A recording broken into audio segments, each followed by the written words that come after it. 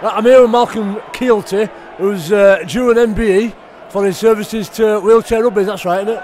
So I've already got it. Sorry, I was messing with you earlier. Winding me up, bit of banter. Suitable for rugby. He's got me, bet me over here. So how did you get involved in wheelchair rugby? How did you founder it? It goes back a couple of years, but clearly Rugby League in the DNA with my family as a running game.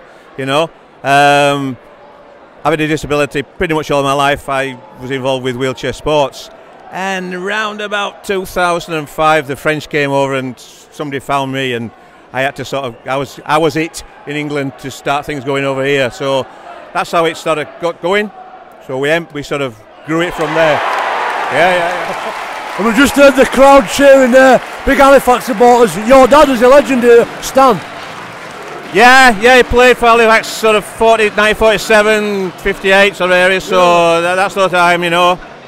So clearly, I had to go in those days as a child. Now I do because I like it, you know. But yeah, growing up with the game, growing up with the club, it felt like it was a job that had to be done when Wheelchair Rugby League came into this country. Then we sort of got the ball rolling, and now it's played in about 5 counties, and there's about 20 teams playing up and down the country. So we just need more people playing. Brilliant, absolutely. Thanks for your efforts, mate. You inspire people like me and Alex, and it's a real pleasure to meet you.